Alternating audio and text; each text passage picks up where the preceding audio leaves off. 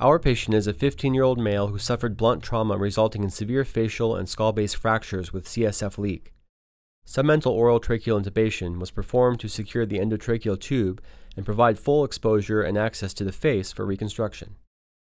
Submental orotracheal intubation avoids the risks and morbidity associated with nasotracheal intubation, retromolar orotracheal intubation, or tracheostomy.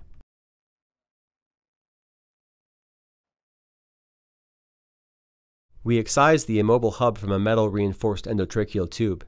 The opening of the tube can be dilated with a clamp if needed. Next, the demountable hub from a standard endotracheal tube is easily removed by hand. We recommend that a standard tube be one full size smaller than the metal-reinforced tube. The standard tube hub can be easily connected to the metal spiral tube after it is passed through the submental incision.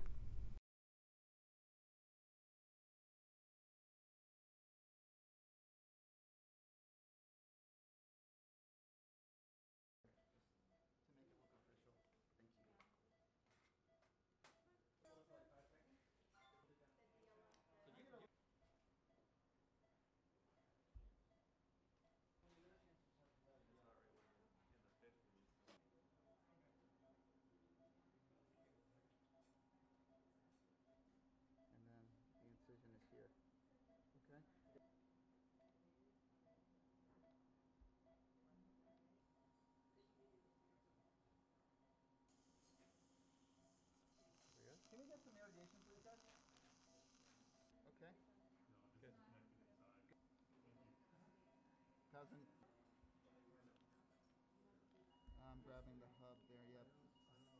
Good. Cosmin, you got that? Good. Pulling your tube through now. And can you focus on the chin now? Got it? Good. Reconnect the circuit. You guys are connected again. Let me just clean it up and then I'm gonna... Good. Do you mind taking a still shot? I meant like the scissors.